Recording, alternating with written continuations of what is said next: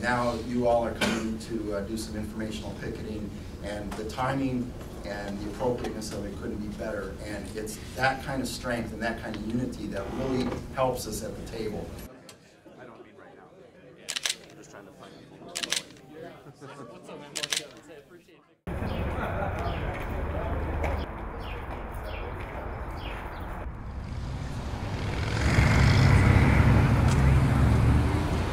We have had a spectacular turnout, better than we could have expected. I believe we have 58 total pilots here.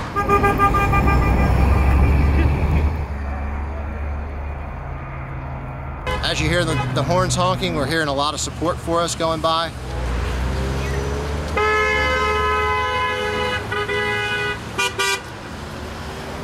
We're out here because we're tired of being abused with bad work rules, low pay, and a company that doesn't want to treat us like the proud individuals and group that we are.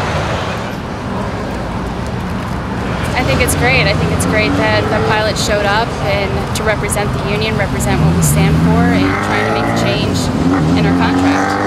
We're here to show the company that we're assets and we contribute to the success of this airline. We are not an expense.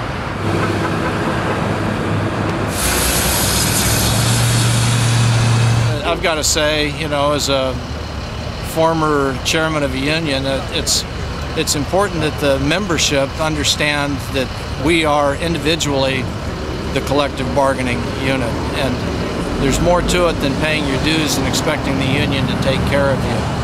This is my husband here, so I'm here to support him and all the other pilots that are here. After 3 years, he still hasn't made as much as I did my first year as a nurse. The news media has all been here. I think we've had 5 different news teams, including what looks to be, we're going to have probably a live feed at noon. An interview with Pat that aired last night on local TV. The word's really getting out. It's been kind of exciting. Before I ever asked a question, you said they start coming in August, so I want to reiterate. Also have to have a living wage, as you know it.